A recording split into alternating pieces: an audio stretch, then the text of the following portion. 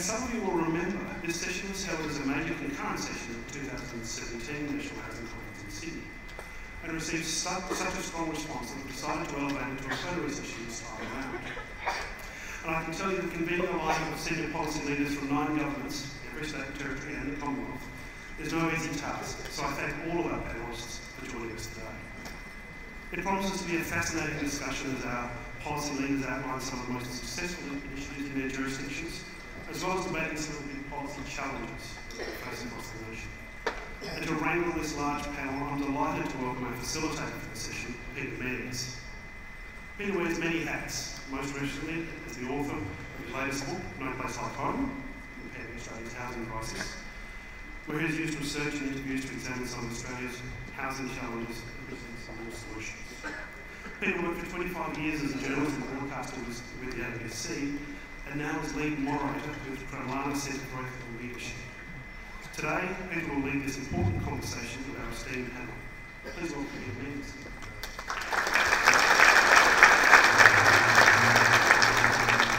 Thank you very much, Michael, and thank you to Ahuri for inviting me to wrangle these 9 people to my right. I'm going to introduce them to you in a moment. I happened to be at that session in 2017, and it was one of the liveliest, I thought, and most interesting sessions of that conference. There was a bit of disputation between the states and the Commonwealth. We're in the midst of negotiating a new housing agreement. And I noticed that we've unfortunately seated the representative from the federal government right on the end, and the states and territories are already making jokes about shuffling up a bit. But we won't let that happen. So I'm going to introduce you to the panel in a moment.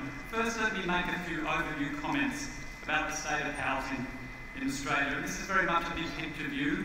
We've heard a lot today about how different the Northern Territory is from other jurisdictions. We know that in between capital cities, what's been going on in Perth has been very different to what's been going on in, say, Melbourne or Sydney. But I'm wanting to justify why the subtitle of my book is Repairing Australia's Housing Crisis is such a term, justified. If we, because you could argue that for most people, Australia's housing system works just fine. According to the latest survey data, we can see that 2/3 of Australians own their own homes. And although that share of home ownership is falling, the value of those homes and the size of those homes is generally greater than in the past. What is more, as a proportion of household income, housing costs haven't changed that much in the past decade. They've hovered around 12 to 30% of income on average. So we could conclude that most Australians own their own homes, their housing is both good quality and affordable for them. Crisis, what crisis? Or we might say, crisis, whose crisis? Because if we dig into the data, we find that for the poorest 20% of households, housing costs as a share of income has been rising, especially in the last decade, now up to 29% of gross income. And rental stress is on the rise.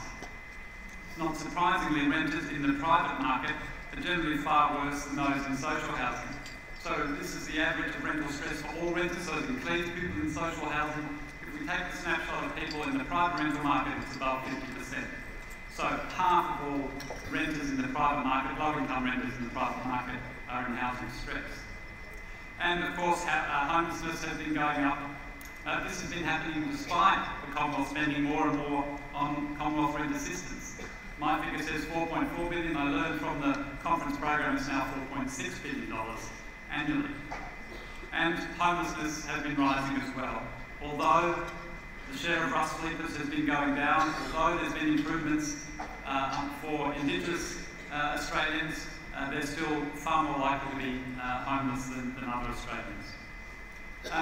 And if we dig into the data on home ownership, then of course we can see that home ownership, outright home ownership is falling, the number of people still holding a mortgage is rising, and there's very new Ahuri data, as you will have seen, released yesterday, showing the increasing numbers of people in that pre-retirement age bracket who still have mortgages. It's going up and up, so we're going to see more people with higher housing costs at the end of their working lives. And then, of course, we see renting in the private market is going up, and this share of social housing or public housing is going down. And this has profound implications for the future, because Australia's age pension, for example, is predicated on people having low housing costs on the assumption that they own their own homes. But on current trends, more and more will leave the workforce without owning a home. And since there won't be any public housing or social housing for them to move into, they will rent in the private market, and the Commonwealth will have to spend an even greater amount of money on rent assistance. And even with that assistance, their housing situation is likely to be precarious and stressful. And the background to this is a rising level of household debt, now about 200% of annual household earnings. The bulk of household debt is housing related, either mortgages or for investment loans. And housing is also driving inequality. We talk about generation rent, but there's also generation landlord. That's the flip side. Growing numbers of people with an interest in investment property or rental property, and strongest growth amongst those who have more than one, 2, 3, 4, 5 or more. So what we're seeing is a change in the distribution of wealth through housing. So this slide shows what the situation was in 2003-4. It shows that the top 20% of households by wealth, then the mean value of their housing was worth 1.3 times the housing owned by the other 80%. So the mean value of the top 20% of their housing, the mean value of their housing is, or their property ownership is 1.3 times as much as the other 80%. You can't see the bottom quintile there because they don't have any property wealth to speak of. Now we fast forward to the latest data, and it shows that that figure is now 1.6%. So we're seeing a growth in inequality. So we have growing homelessness, growing housing stress, growing inequality, and falling levels of public housing, and that's why I've used the word crisis. So having painted that somewhat gloomy picture, I'm now going to ask our panellists to cheer us up. I'm going to ask each of them to tell us a good news story from their jurisdiction, an initiative that's making a difference and maybe has some potential to be expanded or used elsewhere or so on. So I'm going to start with Louise Gilding from the ACT. Louise. Thank you, thanks Peter. It's fantastic to be here. I was on the panel in 2017 and a lot has happened since then. We have absolutely delivered our housing strategy. It has 5 goals and it covers the continuum. But the most outstanding thing in that strategy is that we are growing public housing. We're not just renewing it, we're not just recycling dollars from sales, but the ACT government has seen fit to invest in public housing as social infrastructure. And so over the next 5 years, we will embark on our second stage of renewal of about 10% of our properties, but that will also include growth. So I think that's a good news story. Yeah, absolutely. We're not even halfway through the conference and we've already heard, I think nearly every speaker has mentioned, there's a gap. When you provide a sub-market rental product, it needs to be subsidised or cross-subsidised. So I am absolutely delighted to say that our government has shifted, has changed, has seen fit to invest in the growth of public housing. And I do absolutely think that that is the question was, what could be repeatable? What could other jurisdictions do? I think they could do that. Okay. Louise, I'm going to ask you one very quick follow-up question. So I'm going to be a bit pedantic here, but so you're increasing the public housing stock, or is it increasing the social housing stock? Is it increasing as a share of all housing? Or is it still going down? It's been going down everywhere. As a share of all housing? Look, I think you need to look at, is public housing targeted to the whole population? No, it's not. Is it increasing as a share of our priority needs cohorts? Absolutely. Does the strategy that I mentioned before in terms of it works across the continuum? So we actually need to do the heavy lifting across our homelessness sector, across public housing, across affordable rental and across home ownership. And within that strategy, there are other significant initiatives such as inclusionary zoning to actually do the heavy lifting across the continuum. Okay. So our next speaker is Jamie Talker from the Northern Territory. Thank you, Peter.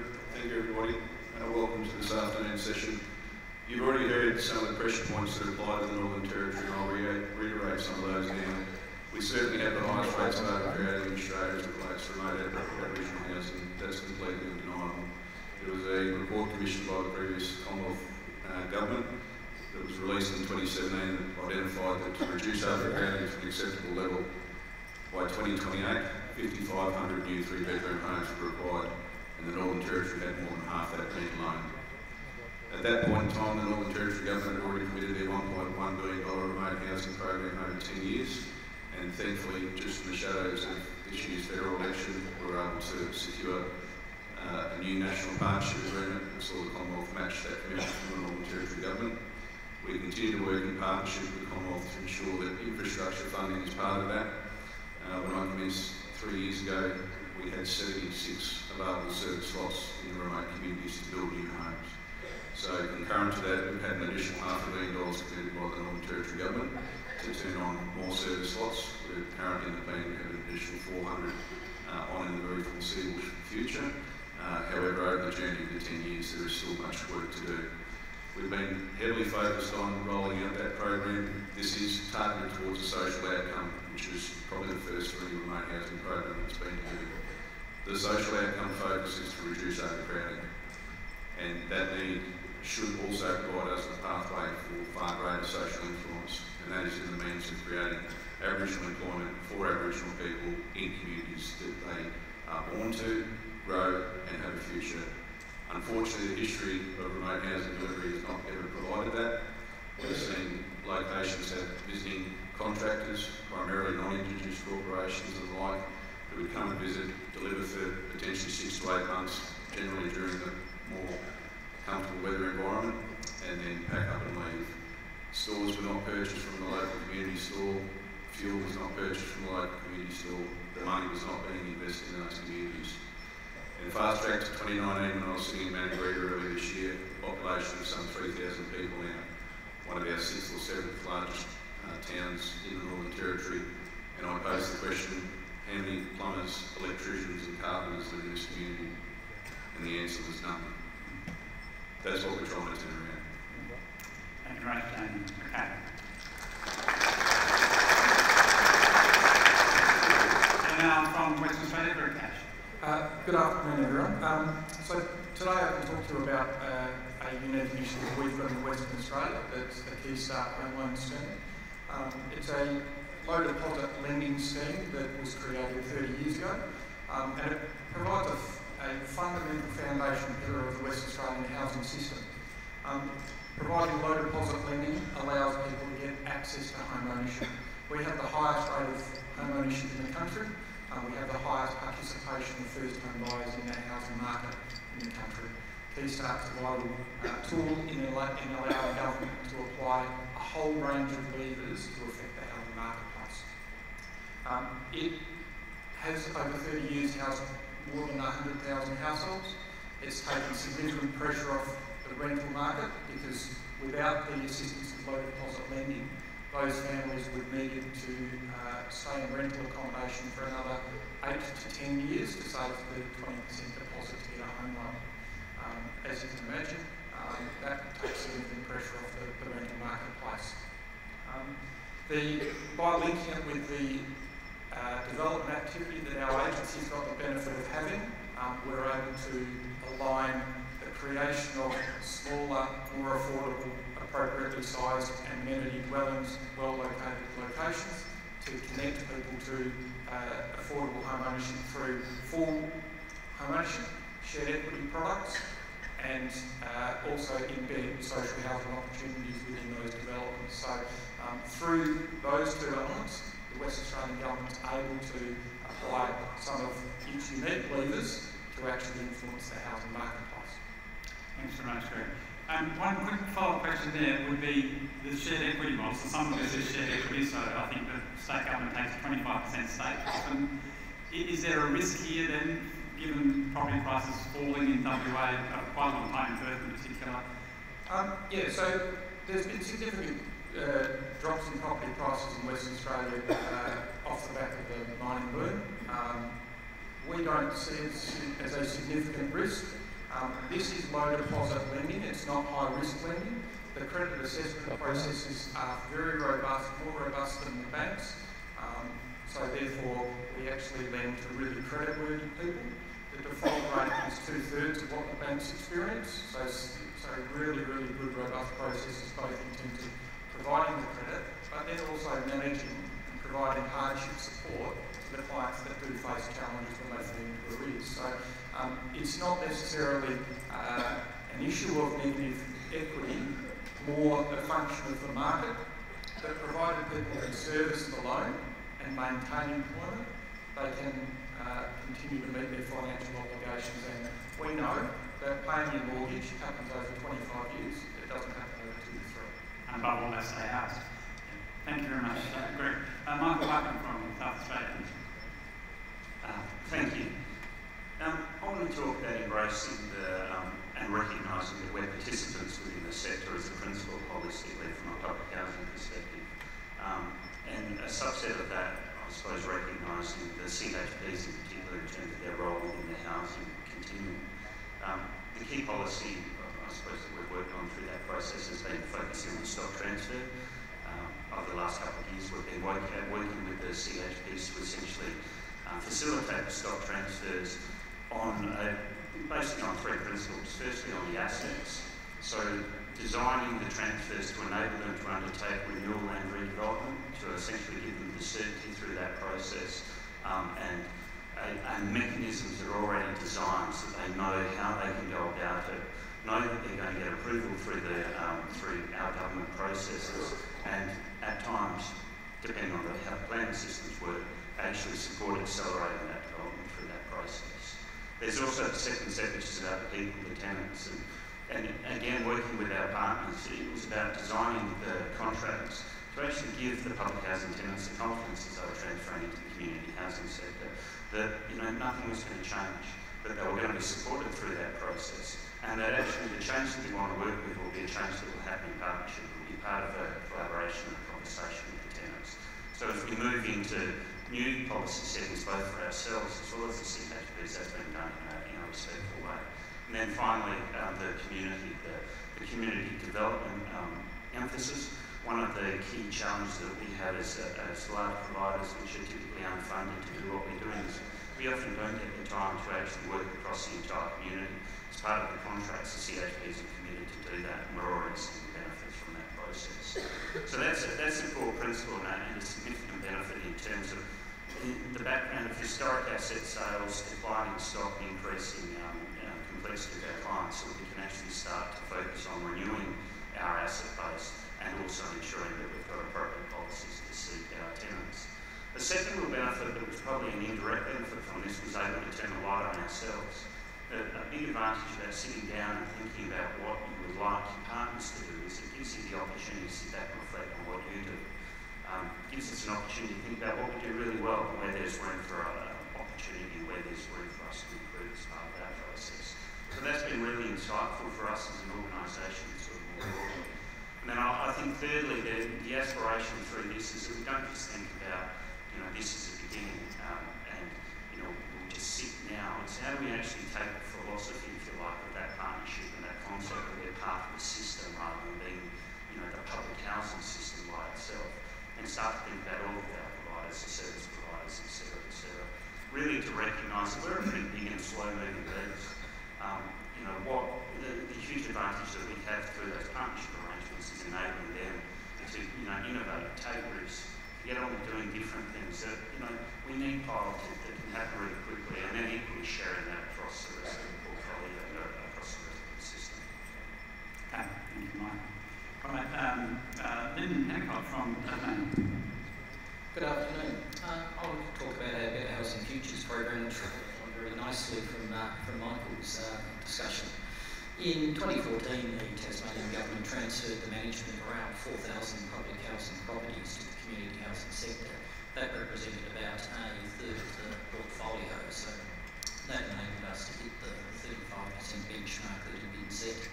And that was a deliberate strategy to leverage additional funding into the social housing sector and to establish place-based tenancy management models. It wasn't focused primarily on growing the portfolio, although that was a minor outcome from it. So Better Housing Futures portfolio consists of 4 regionally based portfolios that include broadacre suburbs with high concentrations of aging public housing dwellings dwellings and significant disadvantage. The managing organisations developed master plans in 2017 in consultation with the residents and community stakeholders to improve the amenity and livability of the properties in the areas in general. The Better Housing Futures program delivered a small number of new units of stock, but also very excellent tenancy management outcomes, significant reduction in the deferred maintenance liability, and many property upgrades and new community development initiatives. It's resulted in increased employment and training opportunities in those communities through the community development work that a lot of those providers have done, and additional supports for tenants. Increased access to healthy food, for example, safer environments, and people reporting increased security and feelings of well-being within their communities. So I think it's been a very successful program from the point of view of tenancy outcomes, and moving forward with getting some further asset-based outcomes out of that as well. Thank you. And that issue of transferring stock into the community housing sector may be an issue we'll come back to in the discussion. Chris Hoffman from Victoria. Thanks, Peter. And from a Victorian perspective, I can't help but kind of check in on the Victorian context, just very briefly, but we're now experiencing the strongest level of population growth since the gold rush, adding 1,500 people a year into Melbourne. And that equates to something like the population of Darwin every couple of years. So that's the backdrop for us. There's a lack of, when you talk about crisis, there's a real lack of housing affordability at every level. 5% of our dwellings created, or rental dwellings created in the metropolitan area are affordable to those that need it. So a real sense of crisis. It's not all doom and gloom. The Homes for Victorians policy of 2016 is a real step in the right direction for us, and a couple of, I guess, instructive lessons perhaps for others in some of that. The public housing renewal piece has, for those who have followed that journey, and many of you in this room, has been a real lesson in how difficult it can be to garner the support, the dollars, but also the community support for public housing redevelopment on scale in key metro sites. We've learned the lessons of the difficulties of the sale of public land, the issues associated with density, and I guess to some extent the stigma associated with our clients. That said, in the last 6 months we've now got good packages there, development agreements have been signed, and we feel like we're over a bit of a hump there in terms of now something that we can demonstrate to government and demonstrate to the community as the future of some of that redevelopment, and really perspective we hope. I guess the other couple of fronts of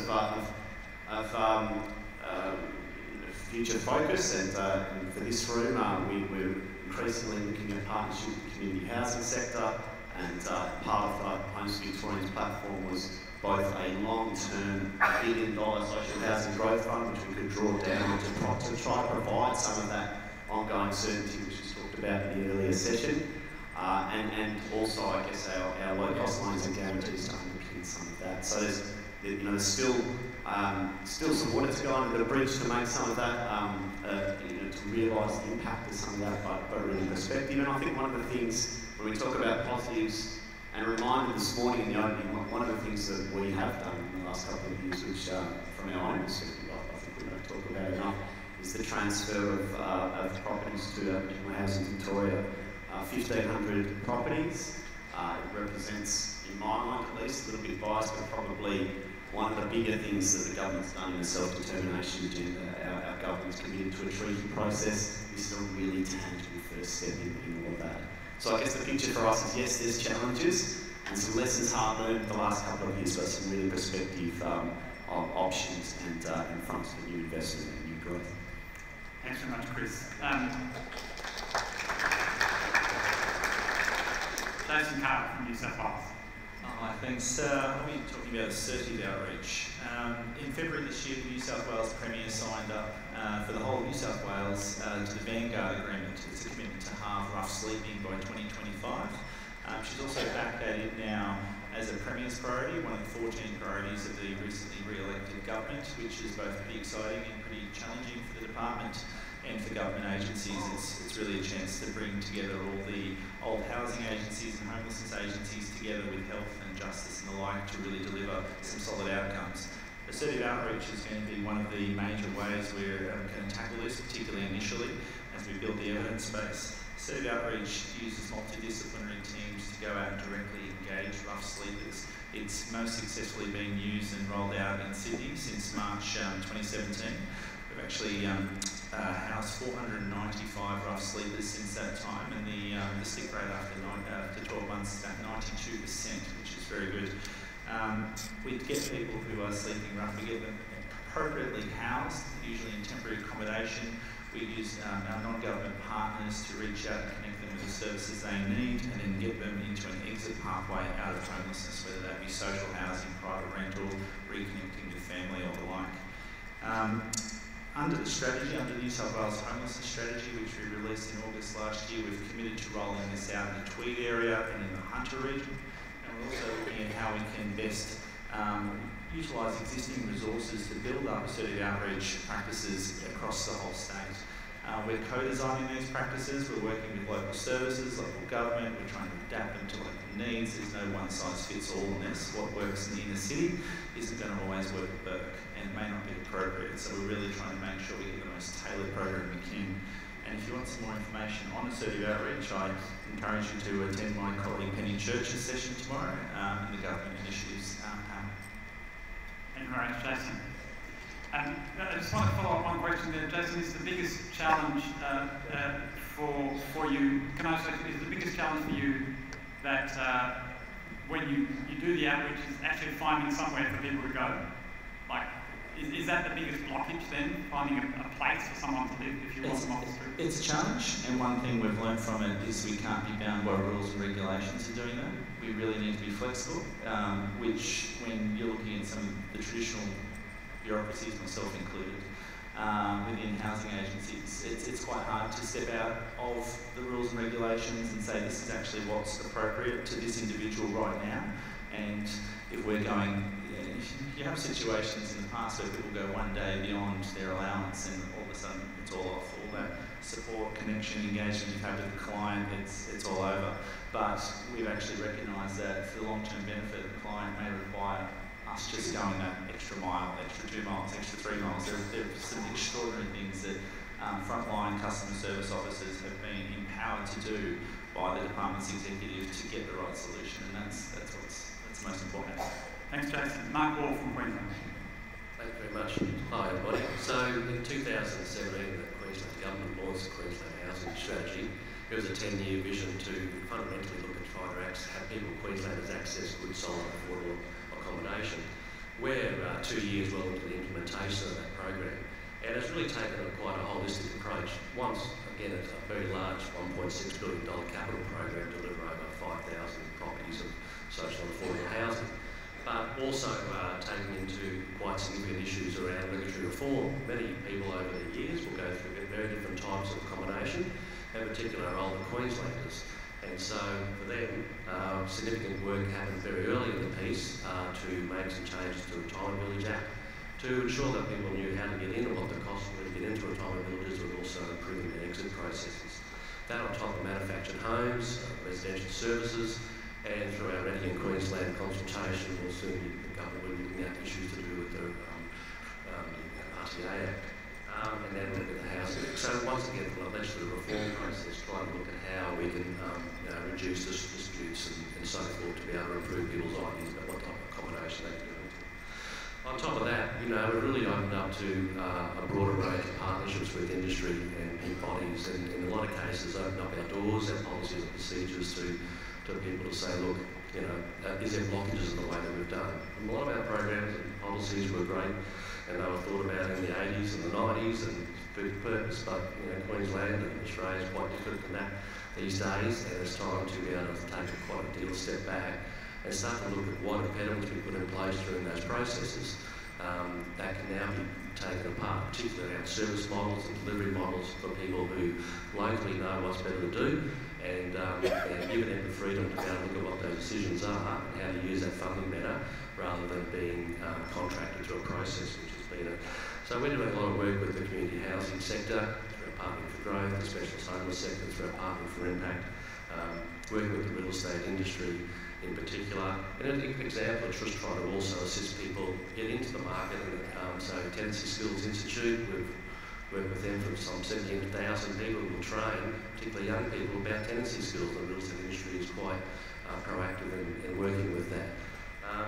On top of that, you know, a lot of our work is also to do with service transformation, our own public housing that we deliver, the way that we deliver that, how we connected with the local community and the local providers is extremely important. That we're not just thinking about processing applications, but we're actually trying to come up with real solutions about how people as quickly as we possibly can. To do with that, it becomes more targeted service responses for people, particularly women escaping domestic violence, young people in care. We know, you know, a lot of these people we know in and out, we know their details, and we've got to be able to try to get better at, you know, putting the right response around that. You know, but it's also important to make sure that we continue with having people sustain a tenancy. So our Q-Stars area, those people like tenancy assistants who will provide that other information and advice, because losing a tenancy is quite traumatic, and being able to sustain a tenancy can assist people. I've got to do it from a financial perspective, not only that, from a mental and other capacity. So, you know, we've stayed, as I said, 2 years into it. We'll be going into a second action plan next year, and we're hoping that we'll be able to build on all the work that we're doing at the moment, and to be able to continue to, you know, change the way that housing has sort of been delivered in the past. Thank you very much, Mark. And our final representative, not yet pushed off the end, Brenton Philp from the Commonwealth Government. Thank you. Careful what you say now. I understand I occupied this spot in a session that was quite notorious in the last function, so we'll see how we go. For the Commonwealth's perspective, I like to look at this. We consider this issue both from a supply, demand and a research side of things. So, and in that context, we're looking at it from both the general and the specific. So if we look at the key thing that comes to mind for us, or the key activity that comes to mind to me about what we've done recently that is having a great effect on the market would have to be the NIFIC.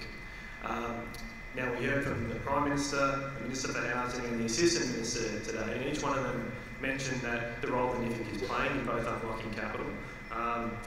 And it's early days, but we're going to ask a lot of it. There's the initial bond issuance of $315 million and 29 participants in that. There's the first construction loan to Buchan of $45 million. More recently, we've asked NIFIC to step up with the first home loan deposit scheme, and with the $25 million that they're given to do that, it's also undertaking a research function. So from the Commonwealth perspective, the NIFIC is a great opportunity to unlock capital, aggregate the funding requirements of the market and see what we can do to drive greater finance, because for what we bring to the table is that ability to bring finance, the ability to bring funds. We don't have a regulatory function and we don't have a constitutional power, so we're using what we can to make this as useful as possible. The other thing I'd say about the NIFIC is that it's also an opportunity for the states and territories and industry to work with the Commonwealth in a way that doesn't involve having large ministerial negotiations, because it can be done in a bespoke way that deals with a particular issue on the ground, whether that be a construction project that needs to take place or a funding for a particular organisation to the aggregator. I suppose I'd close it off, and this is in addition to all the other things that we've got on. There's clearly the NAHA, there are the particular pieces of work we've got around the Hobart City deal, the Barclay City deal, the Safe Places program. But really, I said the NIFIC is a game changer in the market that can take us forward. Now, I'll just reiterate the comments made by Minister Howard earlier, and I think made very bluntly by Patricia Cavellis, that there's an opportunity at the beginning of the term for the government to hear what you want to tell it, and for it to take things forward. And I'd encourage him to take up Minister Howard and the invitation that he had to bring ideas forward to the Commonwealth that we can do some good things with. I've heard some very large numbers today about what we need to do. I agree with Wendy that we shouldn't shy away from the size of the issue that we're wrestling with. But to put it in context, the Commonwealth Defence budget is $32 billion. When we've modelled some of this, we've had numbers coming up at $22 billion a year. Now, don't shy away from it, but I think if we're going to ask for that kind of funding, we need to make that case, we need to make it very, very well. And the research function at NIFIC is going to go some way in making sure we can achieve that. Thanks very much, Brenton. Now I'm going to engage, the rest of our time will be engaging panellists in conversation, questions from me, questions that you've submitted in advance. Later we'll have roving microphones to get questions from the floor as well, but I invite you to get your little app thingies out now because we've got a live polling question that I want to ask you. So go to the polling section of your mobile device. The question that I'd like to ask you is this. What should be the primary aim of government housing policy? Should it be A, to increase, we're going to get the slide up here too for this one. So, what should be the overall aim of government housing policy? Should it be to increase overall housing supply, to increase rates of home ownership, to provide secure housing for the most disadvantaged, or to shape a productive and sustainable city? So those are your 4 options. I'd invite you to start voting now.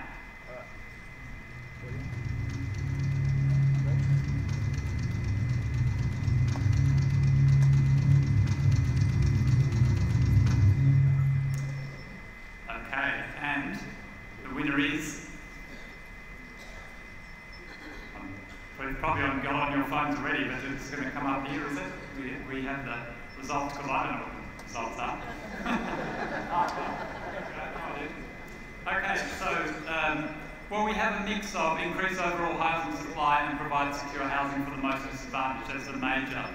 And increase rates of home ownership way down the bottom, which is interesting to me. Because often when I hear politicians speak about housing, they talk about the housing continuum, and in fact the Prime Minister did it this morning. He went back to Robert Menzies and the idea that home ownership is the pinnacle, so that's interesting. So now I'd invite comments on this question from our panellists. Does your jurisdiction have a clear purpose amongst one of these, or how would you, in a sentence, define the primary aim of housing policy? Louise is going to have a go. Yep. I'm going to have a go. I think it's twofold.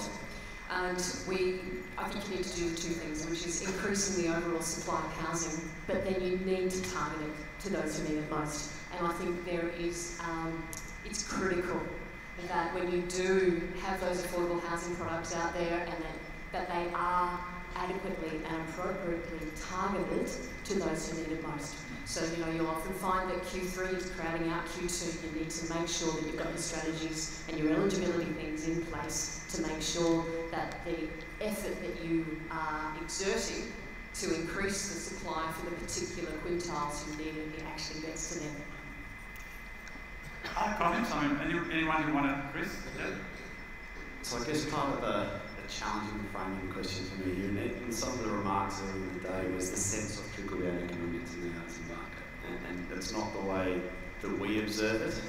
Supply is not the issue that's going to solve the housing affordability, and even if we have housing affordability, it's not necessarily solving for the most disadvantaged and the most in need. So being very clear-eyed about who we're trying to house and why has to be the question.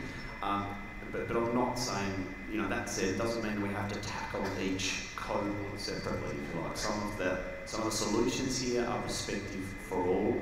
Everyone in that housing spectrum, and some of the mixed-use development models that work from a commercial perspective, but also work from a community perspective, tick a number of those boxes. But I think our framing has to move beyond just thinking that this is planning reform, red tape reform. How can we open up greenfield development? That's part of an overall response to government. It's not where the need, as we observe it, is greatest. Jamie? So for the Northern Territory in particular, this is a really complex issue.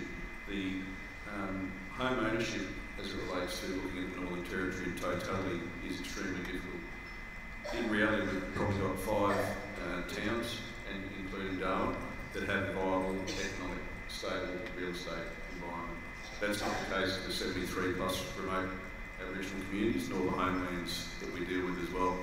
And whilst there's been efforts to try and look at home ownership in remote communities, you can imagine the costs, because we see this in government in respects of the services we try and provide out on the ground, that if you don't have a qualified tradesperson in those communities, then you as a private owner will have to bear the cost of transport, so on and so forth.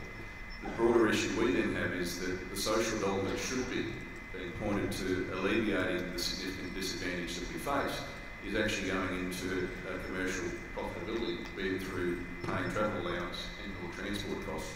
So that's the tyranny of distance that we face here. But overall, you then have to look at the territory again in its totality. We, as a government, already provide housing to over 27% of the Northern Territory's population. That exceeds every other jurisdiction by a significant way. So, on the basis of that, there's a lot of work still to be done. Okay, any other comments on this topic? Probably a final one. I think you need a range of interventions across the housing continuum. I mean, supply and targeting to areas or to cohorts of disadvantage is certainly a big part of it. But if you're looking at the housing continuum, you need to have a range of interventions that are trying to move people from the left-hand side of that continuum as far across to the right as those individuals can go. So I think that breadth of policy discussion is critical in terms of moving it forward. Okay, Mark, just last one on really is access to a stable home is most important. To be able to get other agencies, other people to be able to assist people with support and to be able to wrap around the services someone needs fundamentally. So access to a stable home, and my observation here would be that, because most Australians are homeowners, that drives the media coverage, it drives the politics, and we see a lot of effort going into supporting people getting into home ownership. And there's always an opportunity cost. I mean, I think Patricia said earlier, you can have aspiration, you can have fairness. Well, no, maybe you can't. Maybe there are trade-offs here. That's my observation. Any further comments you're welcome to make, but otherwise I'll move the topic on. Brenton, do you want to comment? Sure, got a go. I'm not sure about the questions, but I mean, when I think about this, it's an issue of housing affordability. So, and that includes about having homes in the right places for people where the jobs are going to be. So when we think about our key workers, alleviating pressure on the housing continuum so that those who need the homes can have them, and that we can then redirect the services to where they need to be most. Because Lyndon's exactly right. These are bespoke problems throughout the continuum, and a solution on one end isn't going to be the same for one at the other. I mean, more broadly, I think that the housing affordability question is going to have a longer term problem when it comes to things like implications for the age pension and other things. When we've got a system that's predicated on the basis of you're going to own a home, and if you're going to go on the age pension, that will cover the costs that are outside of housing costs. So then we have CRA applying at that end as well. So it comes down to an issue of affordability, and what's affordability is going to have to include where those premises are, the locations that they are, which is co-located where the jobs are for the people who need them. Well, since you've raised CRA, I wanted to ask a question about that. What are the projections for spending on CRA into the future on current trends? Because we've seen that new data from Ahuri showing how many people are still carrying mortgages into retirement. We see the falling home ownership rates. We see demographic ageing. That suggests there's going to be a much bigger demand for CRA into the future. I'm aware of the numbers that Ahuri's put out. They're not things the government projects as such, because these are administered welfare payments, much like some of the other welfare payments that we have. But when it comes to CRA, one of the things in my mind is that the Commonwealth is going to have an increasing CRA burden with the transfer of stock into community housing from social housing. And that's okay, I think, so long as we can make sure that we get the best outcome from that. And so this becomes this question about, well, if title goes with the property, or with longer-term leases that are bankable that can be used to finance the community housing providers, then that's probably, that's not a bad outcome for us to consider. But where we don't have that, we're kind of getting the worst of both worlds. The costs being borne by the Commonwealth, and the community housing provider doesn't have something they can take to the bank to back engineer. Then I'm questioning whether we're getting the right outcome or the right benefit out of that system. Okay, well that goes to another topic I wanted to raise, because it came up in several of the initial responses to things that are happening, and in several jurisdictions it was talk about the transfer of state authority stock, public housing stock, into the hands of community housing providers. So is it accepted that this is the best way to go? Is there a view, common view across all states and territories that this is the future?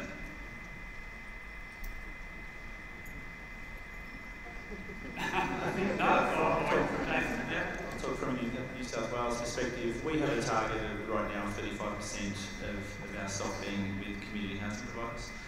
this 130,000 units in New South Wales, so it's a very large amount that will support the growth of the community housing sector.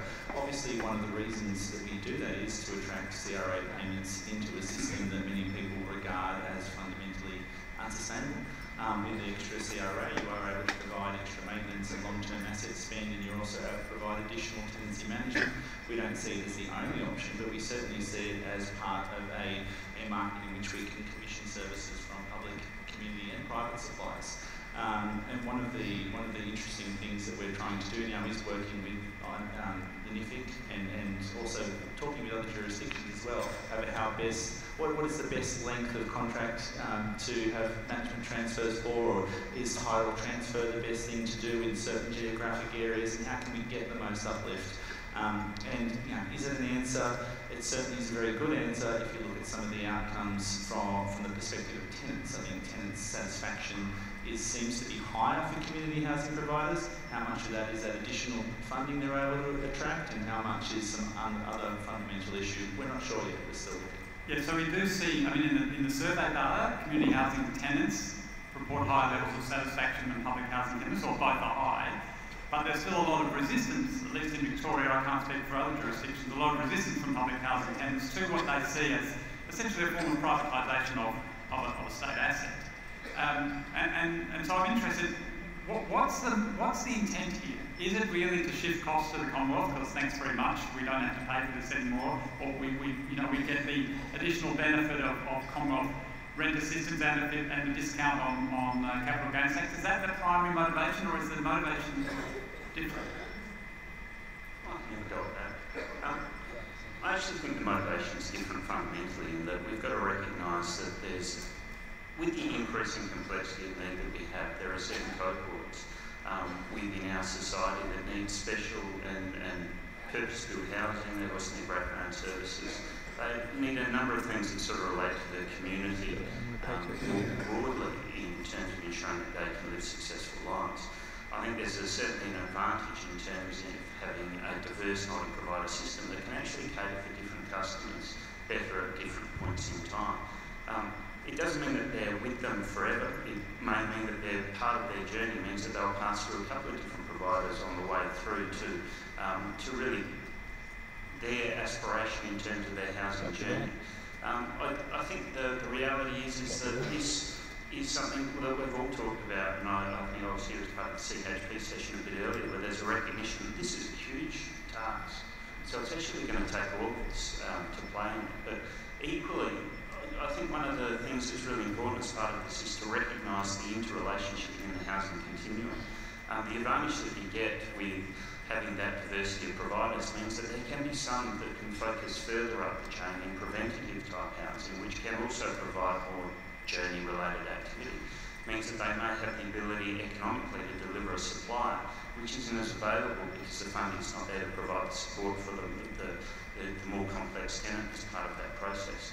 So now I think the response is actually going to come down to what are the levers at the point in time.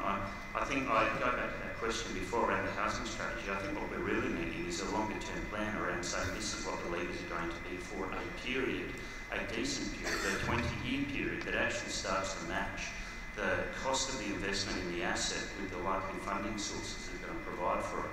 That way that the sector, both the government, the non-government and private sector, can arrange themselves to ensure that they can be most efficient, most effective in their part of that quadrant.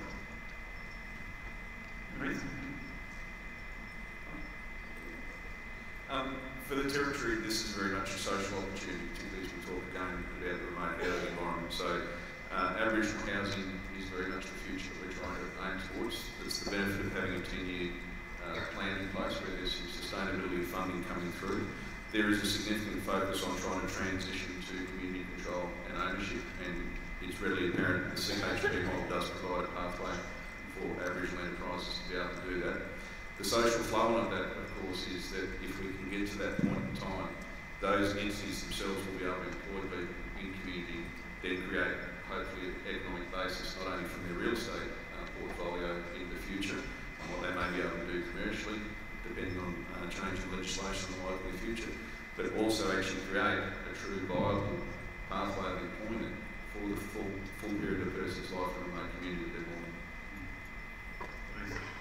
Thank you. I attended the session before this on with the community housing providers, and fantastic session. And I would have to say, it's not either or. It's not public housing or community housing. And there are more ways to grow community housing than public housing stock transfers. So back in 2007, 2008, the ACT government set up a significant loan facility and set up our community housing provider for the ACT with specific targets. So there was a low-cost loan, there was inclusionary zoning, there was land rent. And bringing those things together has meant that we've actually grown community housing, but not at the expense of public housing.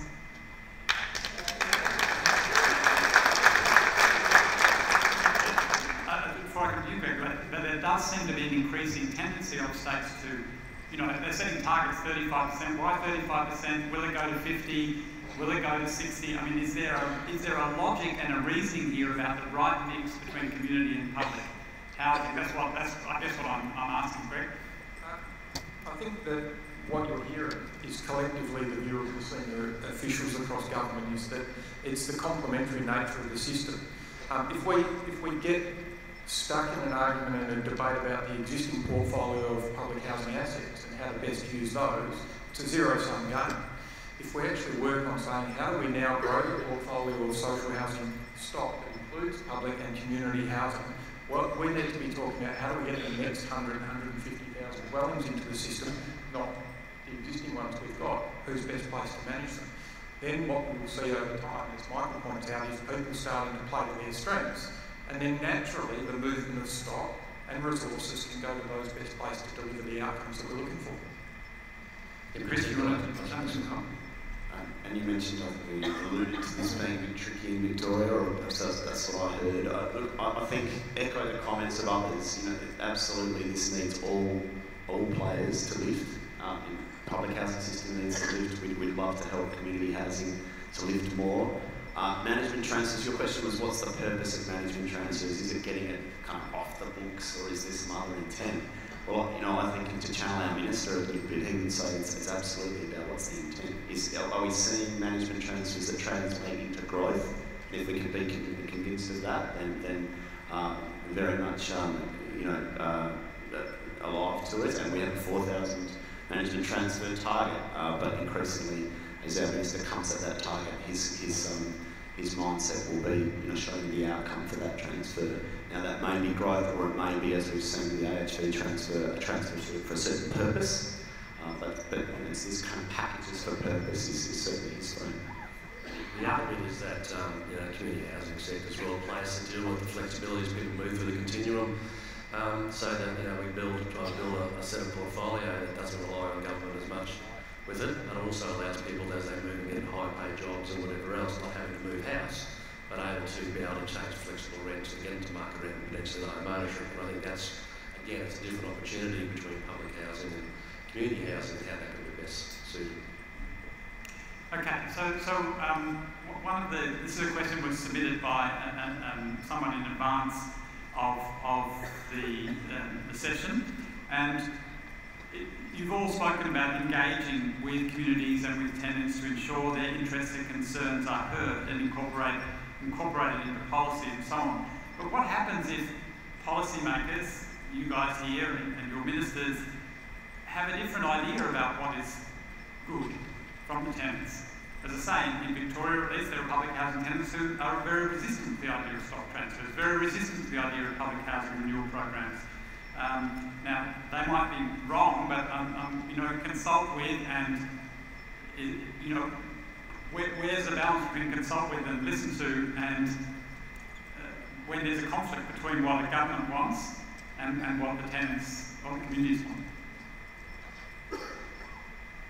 Or is it always come out happily? I think we heard this morning as part of the keynote speaker, it's, the onus is on us to be able to tell the story, to be able to tell it sufficiently well that, people can actually grab hold of that, own that and understand that as part of the process. Acknowledge entirely that, some people's unique circumstances make that idea of actually thinking about the whole a very difficult thing to do. But again, I keep getting back to the reality of the stock transfers that we went through the process of. We started with a huge amount of described within the tenant basis, and slowly but surely with the relationships building with the providers that we were working with, us working with them, made them feel really comfortable. In the end, out of the 4,000 we worked through, we ended up with a handful, less than a handful, that were really, at the end of the day, just a conscientious objective. You couldn't actually have an argument one way or another that was going to support it. It was just a philosophical view. Others could see the benefit once you spent the time to tell the story. So I think to me it is actually about getting down and really describing the why. Why are we doing this? But you telling the story, I'm not going to get stuck with you, but you telling the story is different to you hearing what tenants have to say. No, but I think I think you haven't listened to what we're saying. What we have to do is actually listen to go out and work with the community, work with the providers, actually share it together. So the policies and the programs shouldn't be developed within the ivory towers. I mean, that's the primary change that we're really trying to drive through, which is how do we work with the sector, how do we work with the community at large, how do we work with specialist providers, help them own and shape those elements. So the story is actually, how do they know that the story works, is when they can hear their words back in it, they can fuel their commentary through that process. Louise? I think change is always difficult, but we've got to remember that this is about people and it's about choice. And so several years ago, as part of transitioning to the NDIS, we had a community housing provider who provided a lot of our disability housing, who were no longer able to do that. And we worked with the tenants, with the advocates, with the guardians, with the carers, and we also worked with another community housing provider. And we provided each person, each tenant with choice. And we said, you can choose to go with another community housing provider, or you can actually choose to come back to public housing. And as part of that listening process, the majority actually chose to go with a new community housing provider. But there were some that wanted the safety net and the security of being in public housing, as they saw it. Chris? So I think one of the frames that and one of the policies that we're very keen to adopt around our tenants is the kind of social landlord setting, where there's a number of components to that. In our housing workforce kind of lift to be better tenants and property managers. Nested within DHHS, we kind of try to get the system, the service system to come and play better in pockets of real disadvantage, and we do some of the place-based renewal, the neighbourhood renewal piece, and do that well. And increasingly, that's our frame for managing the tenants in our public housing, and I think part of that social landlord inherent in that is, a good social landlord doesn't just boot you out. So, it is absolutely, the kind of NDIS frame of choice and control is not one that we've kind of adopted as such, but is part of our thinking around working with communities on options for them and trying to provide pathways through what fair to say is a pretty constrained housing system. It's not like we have, despite the myths that are out there, it's not like we have a lot of underutilised stock that we can easily move people into. So yes, there's constraints, but more and more we're very conscious of that. We did lose hearts and minds through our public housing renewal program by not doing some of that and have learned those lessons, we hope. I think Matthew, everyone around the place, I know of everything else, has always gone against the bureaucracy at some stage and asked a question, got told, so the system says no. But no idea what was ruled, what the decision was, and what was something written by a bureaucrat 20 years ago. So having diversity of views and bringing that forward, should be encouraged, because I think there's another way that we can't change, the system itself. We actually don't realise that sometimes some of our rules and regulations are just quite overly burdensome and actually don't make any sense in today's world. So, by doing co-design and collaborating a bit differently with people, putting out what the issue is and saying this is the issue we've got to find. We don't know all the answer, but this is the issue we've got to help. How can you help us resolve this? Is a great way of getting more people to be able to actually being upfront about what the challenges are. Linda? I mean, government's role in this space is always going to be conflicted because it's wearing two hats. It's trying to be the honest broker of the conversation in the first instance, and then it's got a vested interest in the subject matter as well. So I think it really is about the level of sophistication and how you actually structure those consultations to ensure that, yes, the elements of government, the subject matter experts will have a degree of expertise in the space, have the ability to feed into that discussion, but also then that has equal weight, no greater weight, but equal weight without the voice of the sector and other interested stakeholders. And it's that balancing room ask a question, and I'd like you all to respond to it, and I'll start at the end with the federal government. And the context is this: we all know that the level of social housing, and I'm combining here public and community housing into one bucket, so the level of social housing has been going down in Australia. It used to be about 6% in the mid-90s, it's down to around 4% now. Northern Territory is a different kettle of fish, as we know, but the level of social housing has been in steady decline as a proportion of all households. Does your jurisdiction have a target as to how low that should go, or where it should stop, or how high it should go back up to? Like, is there a number you can say, well, 6% should be what we're aiming for, or, you know? So I'll just... Quite simply, no, we don't have a number. And I think you heard Minister Howard this morning, though, that he's open to being to hearing on these issues. But at this stage, no, there is no fixed number. Mark? Again, the issue is that there's no number, but it's about accessing a stable home, and that can come from social housing, community housing, private housing, a level of assistance, helping someone. So, you know, you can build a whole new estate somewhere or a landlocked area and not be able to get any social housing into it because of the developer's system, and those numbers might go up. But again, you've got to make your target where you're going to put your social housing that's near the services that are responsible for the time. So, you know, it's like places large as Queensland with very diverse, you know, regional areas, you really have to be looking at it from a perspective of what's going on for that community and that particular cohort. Yep, take the point. There's no point in just building housing and whacking it anywhere because it's cheap to build there or something like that. But we also know, and I invite other responses, I'm wanting to push this a bit, we also know there is a cohort in the Australian population for whom rent in the private market is not vital. And that is a cohort who relies on social housing. And so, what level of social housing do we need to adequately provide for that group? Or do we think about it in those terms or not?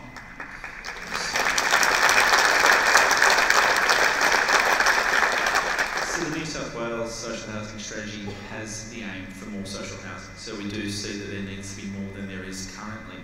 But the secondary aim of the strategy is to provide more incentives and support for people to avoid or to exit public housing. So while there isn't a ceiling or a floor on the amount we see, and we are putting more out there through Communities Plus and Social and Affordable Housing Fund and other items, we don't have a target in mind. And we're really looking into the cohorts of people who are currently on the housing register and what's the best public support they need, and trying to understand that a lot more. Chris? So do we have a target in Victoria? You can just say yes or no. We don't. Do we need one? Well, possibly, and it would be a very empowering piece in a number of ways. It would be the sort of thing that a number of stakeholders could unify around understanding the scope of the task. Equally, it allows us to do some of the more difficult things in the context of growth. But, you know, frankly, it's going to be hard for our government to come at a target if we can't show them the path. And on the numbers that we're looking at, and the numbers we talked about this morning, we're building hundreds of properties per year in Victoria, and we need to be building thousands year on year. So it's not surprising to me that government's not signing up to a target. And I feel like, and part of this conversation, and part of what you know we need to be thinking about is how do we build faith? How do we build that faith in investing in the system? Building a pathway and showing government a clear kind of systematic plan for how we're going to close the gap between where we are and where we need to be. And that target might be a target of saying, well, we can't let it go any lower as well, because the other problem, of course, I mean, we understand that prioritising social housing for those in the most need is, you know, that makes sense, right? But it also results in what has been called residualisation, increasing disadvantage, concentration disadvantage, and so on, which then make social housing politically very unpalatable for the general public. So we get these dilemmas, but let me stop interrupting and does Tassie have a target?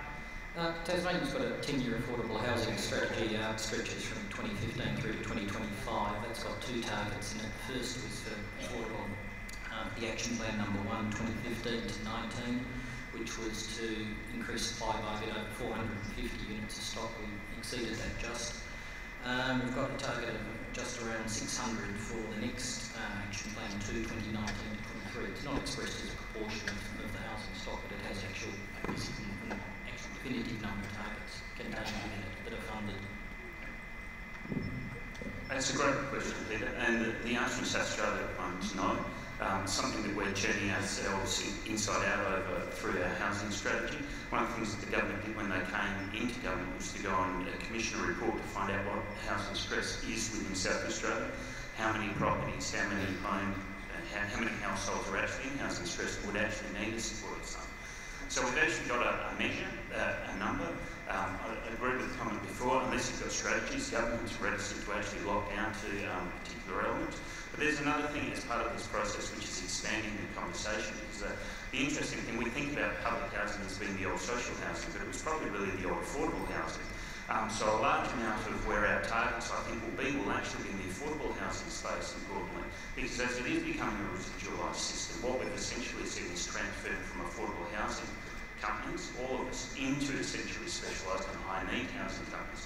We've probably still got people that are living in an affordable house within public housing. The question is, do they stay, or do they find their way into another form of housing, and we continue to increase the population of high needs within our portfolio? The West Australian Minister for Housing has got an aspiration to maintain our current 4% level.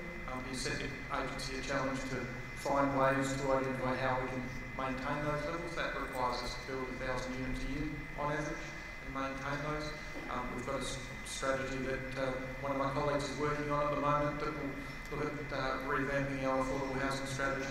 But I do reflect on Michael's point specifically that the social construct of, the historical construct of what social housing actually is has adapted over time, and we need to be really clear on what numbers we're actually talking about. Probably not surprisingly, our demand environment speaks for itself in respect to that question, but I think what's important to note, if you look at the urban settings of the Northern Territory, we have a wait list of over 4,000 that continues to grow, and as I pointed out before, we're already housing well over a quarter of the Territory's population, so that in and of itself is a challenge. We also have a declining population at the moment, particularly impacting our capital city. That's following the oil and gas industry boom that's been up here. What we have though seen is that even though that wait list has grown, we're moving between 700 and 800 tenancies transferring out. We've seen a significant increase in access to our bond loans. We've seen a lot more people looking to purchase the home from us. So we have seen that we are getting a bit of a pathway for people. We've also looked outside the square of just us being able to provide it. I want to take particular credit to the Central Australian Regional Housing Company who have the My Place initiative down in Alice Springs, where they've actually been creating a pathway, particularly for Indigenous women, to get into the private rental market in Alice Springs, which is no small feat when you consider it's normally 1% vacancy rate in that town and some very entrenched associated concerns. So please touch base with John McBride and find out further about that. Thank you. Do we have a target? Yes, we have a target to grow public housing. We currently have between 6 and 7% of the housing stock. Our aim is to have a diversified portfolio across all of our suburbs, where we have about, again, 6 to 7% public housing in each suburb, located close to services, transport, jobs. Do we have a target in terms of land release and strategies? Yes, which is, we have a 15% dedicated land release, which is designed to help the community housing sector grow. Do I want more? Yes. Excellent. I'm going to come to your questions from the floor shortly, and we'll do one more little live poll before that. But I have one more question before that, and that goes to NIFIC. Now, we've heard a lot about NIFIC. It's been, I think, generally welcomed as a great initiative. The National Housing Finance and Investment Corporation, and the first bond was a great success. But my understanding is, and I'm happy to be corrected here, but my understanding is that was partly successful because community housing providers were able to refinance their existing loans and therefore to get a lower interest rate and so on. To go further, to build new properties, to really expand, the question is, doesn't that actually, as we've also heard repeatedly this morning, require consistent, secure, stable, bipartisan funding of the yield gap between, the cost of providing the housing and what the rent can bring in. And that without that, NIFIC really isn't going to live up to its potential. So that would be my critique of NIFIC, great organisation, needs a constant stream of reliable funding that will enable that yield gap to be met. So my response would be that I don't necessarily disagree with you. I just think it's early days for NIFIC. Indeed, most of the 315 mil is in refinancing with those participants. It'll be interesting to see how the next bond goes, and indeed it'll be this audience who can tell us, will have a better idea than I do about how they're going to participate in that. I think the blue chip construction loan is a good indicator that it's going to go further than that, and that I think we've got some good insights. One thing I'd say though on the funding gap, or the yield gap though, is that I understand the issue, I understand the need. I also hear different views put quite prominently, and indeed this morning, between do we have a funding gap that needs an ongoing subsidy from governments to fund this, or do we need capital investment, and what is the most efficient and best way to do this? I've heard both put this morning saying capital is the most efficient way for governments to support the industry, and others saying it's an ongoing funding subsidy. So I think that's not a critical thing that we need to penetrate and understand when you want governments to start putting more money into this market, as to which way is going to be the most efficient, yes, and best bang for our buck. Okay, other observations on NIFIC and funding? Dare I be lynched, but I think I congratulate the Commonwealth on NIFIC. I think it's a great initiative and great opportunity for the sector.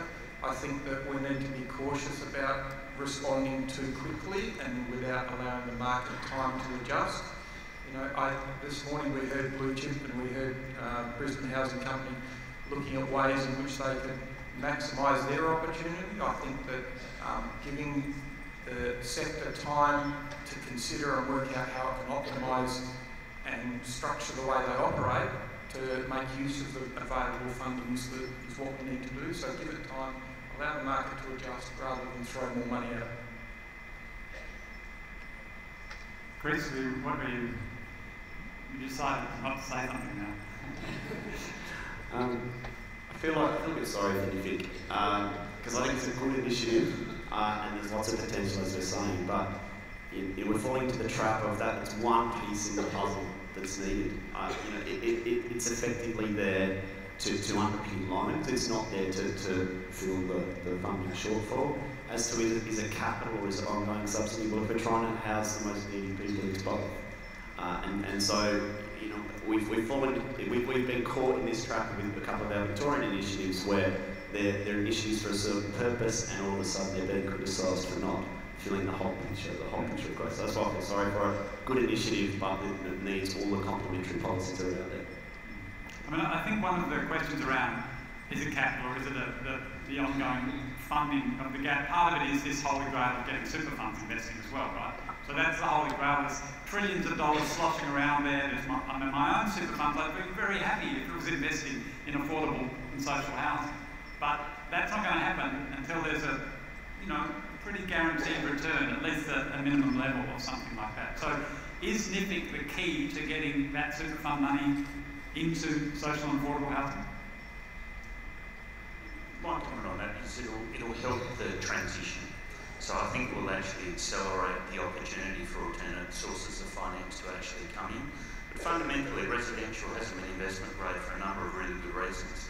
And it's not just the cost of borrowing related to that, it's all the other costs associated which comes from holding residential property, the maintenance liability, the rates and taxes, the council, all of those other things. When you go and buy Telstra shares, dare I say, you don't actually pay ongoing holding costs for that. So when you actually sit back and you look at the cost of holding residential property versus another residential property, versus an alternative investment product, there's a huge gap that actually needs to be bridged. So fundamentally it depends on what we're trying to achieve through this process. And for me, I think there is always going to be a funding gap. To think that you're going to get a commercial return, I think maybe a bridge too far. It's then about, well, how do you actually bridge that? How do you remove the risk from the investors? Can we rely on capital return, which has historically been the basis of return within property? Can we rely on that to actually provide? We may need to come up with more sophisticated products which actually guarantee returns over time rather than income returns during periods. I think there's a lot of work that needs to be done in that space, but what NIFIC does do is it continues to provide strength and independence into the sector so that they can continue to move. And when the opportunity is right, when the policies are right, they're ready to grow. Okay, so let's go to one more live polling question and then to your questions from the floor. And this, so get your acts out, and this question is, what's the best way to provide secure housing for those on the lowest incomes? Is it to increase Commonwealth rent assistance? Is it to restore the share of social housing to the levels of 1996, say 6%? Is it to just increase the overall housing supply, or is it all of the above? Okay, voting starts now.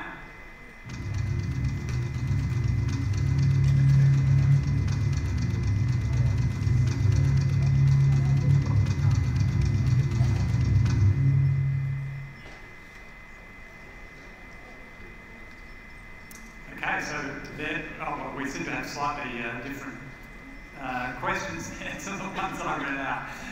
So my apologies for that, but it's clearly support the growth of community housing is very high on that ranking, along with increasing the stock of public housing and overall housing supply. Commonwealth rent assistance less so. An interesting result, because increasing CRA would be an immediate help for those people in rental stress at the moment. Let's now come to questions from the floor. We have some roving microphones, I think. So if you've got a question, there's one down the front here right at the start, I can see, and just in the very front row there.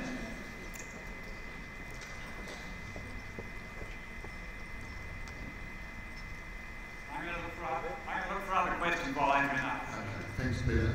Adrian Sasky from National Shelter. My question has come about because of the apparent deal that Senator Lambie has done with the federal government to support the tax cut package, where a deal has been struck apparently to relieve Tasmania's housing debt or some equivalent amount. I'm not sure if it's exactly debt relief. But given the history of debt relief between the states and the Commonwealth, or between the Commonwealth and the state, we saw a previous debt relief in South Australia of, I think, in excess of $300 million. In the 90s, Victoria paid off its debt, but in my understanding, in both of those cases, there's still an internal debt repayment between the Department and Treasury and Finance.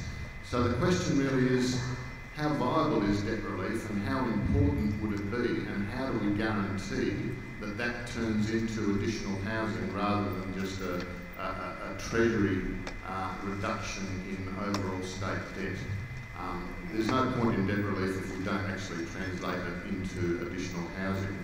And the other part of this is, if we do a deal with Tasmania from a Commonwealth perspective, how can we not then do equivalent deals on debt relief with other jurisdictions? And then how pissed off would Victoria and South Australia be, or Queensland and New South Wales, for example, not having had any debt relief at all? Okay, nice easy question. Of course you can do it for Tasmania only. No, it's a very good question. I think, to get at the heart of it, I think it's really about the structure of the relief and how that's done. It's very easy to talk about it very simply. Oh, look, there's a debt of X million dollars here, X million dollars there. Various jurisdictions pay back Y million dollars if they're granted each year. But if that's simply forgiven, we need to be, one, as a Commonwealth, but two, we need to make sure that the funding doesn't disappear elsewhere out of the equation and it becomes a zero-sum game. And that's going to be a very complex negotiation that needs to be had, I think, over a period of time. We need to make sure that the various state agencies and bodies are around the table when that's had, and that it is done very transparently and openly. The risk here, I think, is that there is a deal done that doesn't have that level of transparency, and we're not certain exactly what the full extent of that deal is until afterwards. From New South Wales perspective, we see the ongoing loan repayments as part of our discussions with the Commonwealth on the NAHA and the bilateral in NAHA. New South Wales Government was very keen to put that on the table last time and will continue doing so. So we saw an opportunity to add to the New South Wales contribution, the type contribution, the amount we'd be saving from interest, and putting that directly into our stock. While that didn't get up this time, it was a very open conversation between the jurisdictions, and I expect it will continue, particularly with the Tasmanian situation.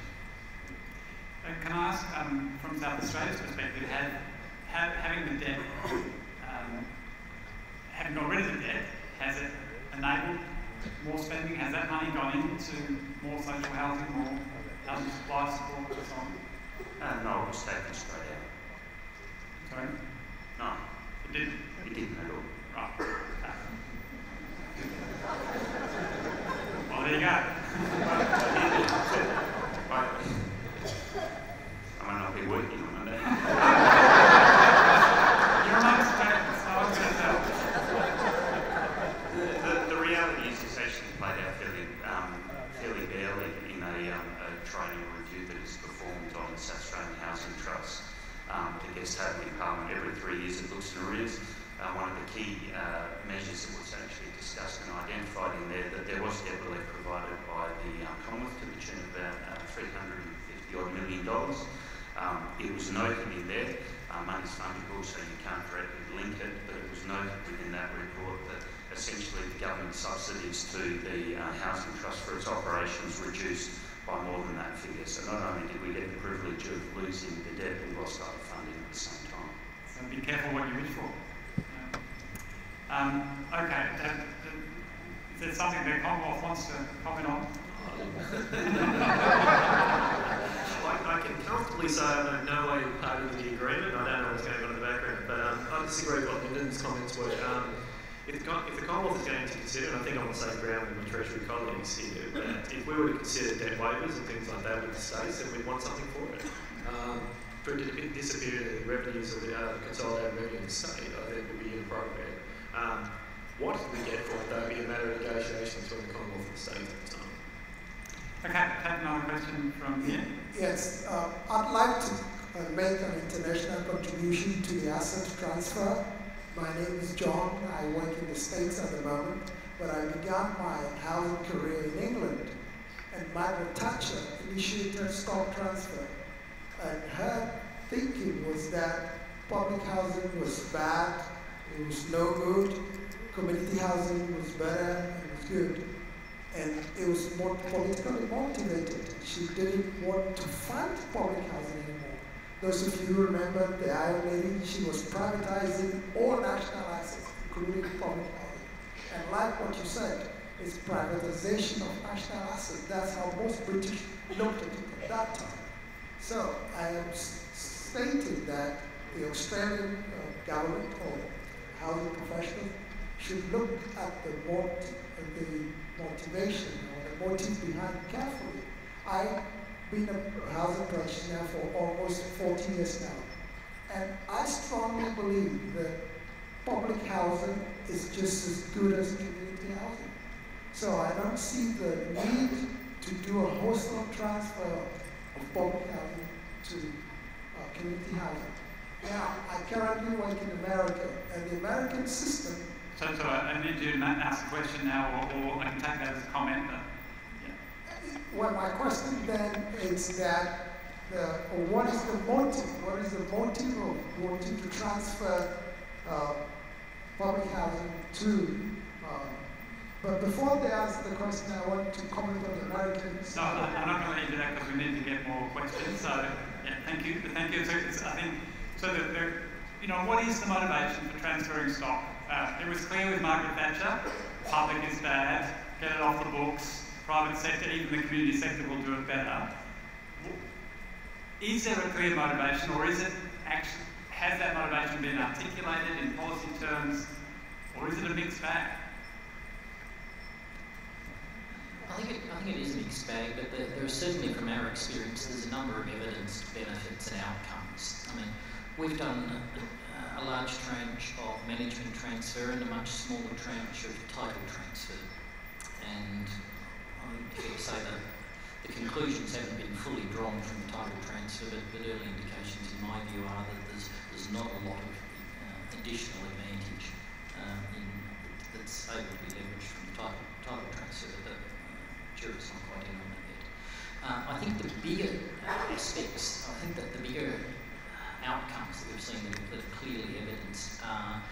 incredible improvements in the communities that a lot of these organisations, at least in Tasmania, are operating in. And that's driven primarily from the place-based nature of the organisations, and that was tied up in the agreements that we had, that was a mandatory part of the model. But the investment, the effort and the connection to communities that CHP organisations have undertaken in Tasmania has really transformed those communities on the ground at a local level. And that's something that, quite frankly, the state housing providers are really not resourced or even structured to do. And I'll come to that when we get to the second part of your question a little bit later around what are some of our policy challenges, because I think there are some very much some learnings state housing authorities can take from their CHP partners in that space. Okay, thank you. All right, we have a question over here, I think. Yep, gentleman there. Yep.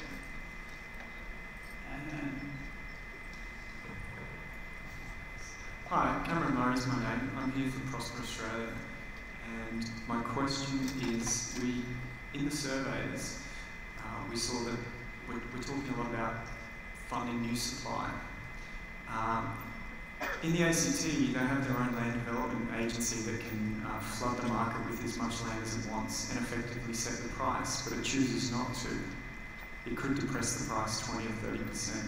And when I asked the advisor of the Chief Minister why they don't use the powers they already have to make housing cheaper, he said, well, we wouldn't want house prices to fall.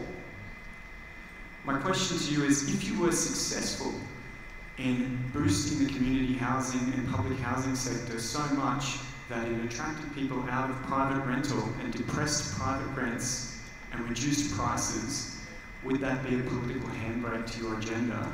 And is that what the real problem is to doing anything of the scale necessary to securely house our most needy? I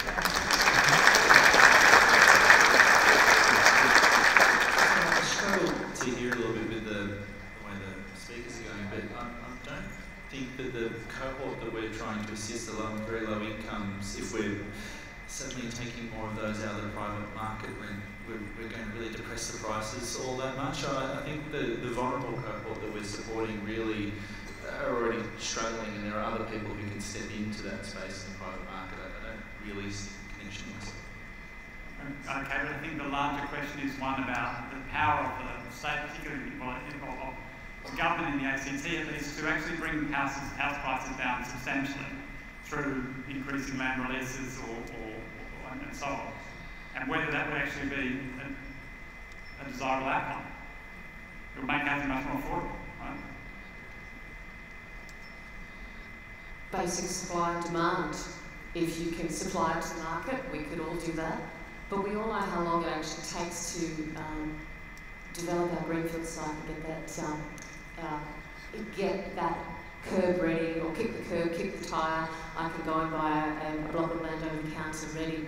The ACT has an indicative land release program and has had for many years. Underpinning that is a demographic model that looks at what does that supply need to be into the market.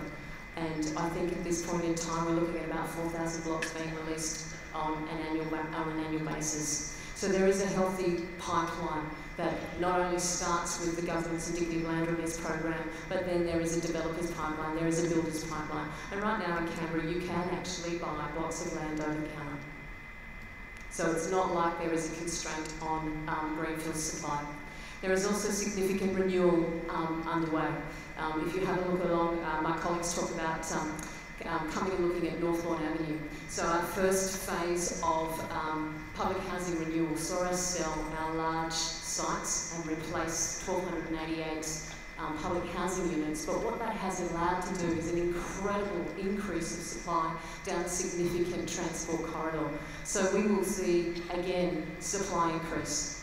And you know, my comment before around what does a housing strategy need to do, I think it does need to do two things. I think you need that overall supply. And if you have a look at the ACT government's policies around its indicative land release supply, around its urban renewal, you will see that there is a significant agenda there to increase that supply, but then they are also working to target products to those people who need the most, to those who are vulnerable across the continuum. Okay, now I can't see very well. Yes, please. Jeff Barker from Western Australia. So many questions, but one that is large in my life in terms of being an architect is having diversity in the housing supply in the public sector, whether it's community housing, which is a lot easier. But the tendency is to supply larger dwellings where the cost per square metre is less than, say, a studio home. But that's and then waiting lists that go with that, which are horrendous in many jurisdictions.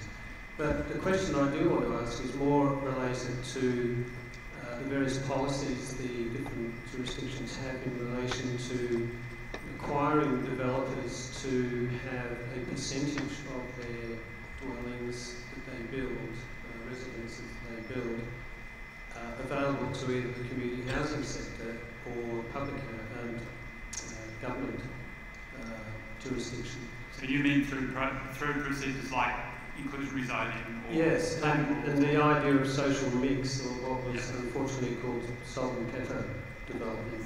Yes. Okay, so South Australia has a particular development. Yeah, we have a policy in our planning system that looks to require 15% affordable housing, so it doesn't specify the exact nature. The idea was when the policy was created, it would be 5% purchase, 5% affordable rental, and then 5% sort of deep need social housing. The reality is the market is focused on 15%, which is purchase, because that typically is the easiest thing to do through that process.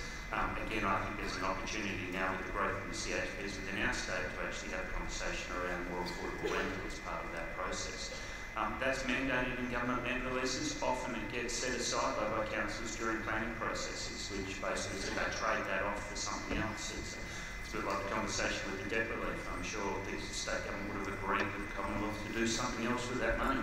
Often the same thing happens at the local level during planning processes when new developments are put in place, notwithstanding our planning framework, which has got an inclusionary zoning requirement within it. Are there any other state with inclusionary zoning requirements? Yeah, in Western Australia, government land development includes 15% provision for affordable housing. The real challenge, which creates an opportunity for NIFIC investment, is the resourcing the capital to fund the construction and acquisition of that stock. So that's why in Michael's example of South Australia, leaning towards affordable home ownership is seen as the answer. It's the only way that the developers can get somebody to acquire the stock that's created. So we have another question, a couple of questions here. Just while we're doing that, I want to put to the panel the other aspect. I mean, you mentioned diversity of housing types, and clearly old public housing stock, social housing stock is being redeveloped partly because of that. It's no longer what we need is 1 and 2 bedrooms, much more than family homes these days. But what about building adequately for a changing climate? Not only in the social housing area, but requiring that of developers too. That actually that we need to now be building both for the purposes of healthy living for residents who live in this housing as the climate changes, but also to reduce the carbon footprint of housing. How prominent is that as a concern? Not very. No, I think it's actually front of mind for everybody when we sit down and think about the housing typologies and the build form. How can we make sure that we're actually focusing on affordable living as well as the affordable purchase and the other elements? I think the challenge comes back to that sort of starting point in that, if you like, the hierarchy of need. If it costs slightly more to produce a house that's actually going to give someone an enduring benefit or house 2 people today, instead, because of the pressure within the system, it often sort of folds back to essentially focusing on how do we maximise the amount of supply through that system. But at its core, I think I speak for everybody. Everyone is absolutely fixated on what is the best form of supply. How can we actually think about all those elements associated with sustainability, with solar orientation, making sure we get the subdivisions the right way around, we've got appropriate thermal insulation. You've got those elements to ensure that houses can be, if you like, as natural as possible and as livable as possible without having to have essentially mechanical intervention, which fundamentally just costs a lot with operations. But equally, one of the other things that comes to the affordable living component is you can't build every house on the suburb. So again, it gets back to that concept that it may be cheaper to build a house 50 kilometres from the city centre, but it's not cheaper for someone to live there. And so it's continually balanced, and that's the tension that we face. Cheaper or better for the environment either, possibly. Okay, the last question here. My name's Sophie, I'm from Darwin Council in Melbourne. Thanks to the speakers, and I'd love at the next iteration of this panel to be for there to be a few more female voices.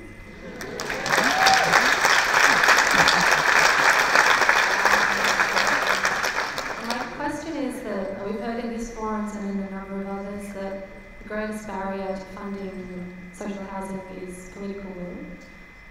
So I would ask the panel, I guess, what you do in your very influential roles to debunk some of the myths that are out there, and what would you recommend that we do as people who are very passionate about it to, I guess, change the political discourse around funding housing?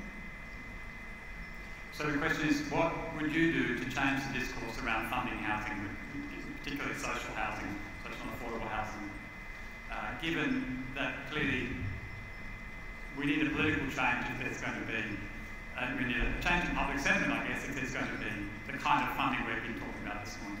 And what should we do as well? Yeah. What would you suggest we do? I'll give this a go.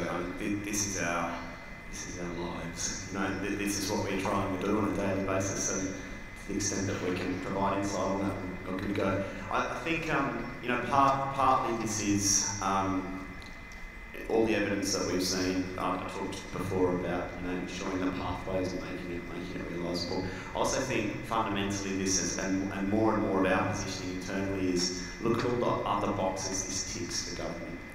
You know, nested within DHHS, the Health and Human Services, we see the same clients cycling through the system, through family violence services, through child protection, showing up in our mental health services. And what's the kind of common element or the common platform for all those people? It's a safe and stable house. And if we're not getting that right, all the other investment and all the other effort, it doesn't get traction, and it's sort of not having impact it needs to have. So, you know, there's certainly a kind of investment logic there, almost like an early investment logic that we're trying to build. $1 in housing now can save you $5 in services in 5 years' time. But there's other boxes that housing ticks as well. You know, some of the earlier conversations earlier in the day about education, employment opportunities. So, you know, I've fallen straight into using a deficit frame and just showing all the savings you can make in community services. The more that we can do to show the pathways for kids out of public housing and, you know, the fundamental platform it provides for them and their opportunities, I think that's a big win for government. Equally, in Victoria, I'm going to come to this in the wrap-up, but as an example, we've got the biggest transport infrastructure agenda that the state's ever seen, and showing how we can help housing tick the box of some of that urban renewal. The suburban rail loop in Melbourne will cut a swathe through metropolitan Melbourne. It's where some of our housing affordability issues are most acute.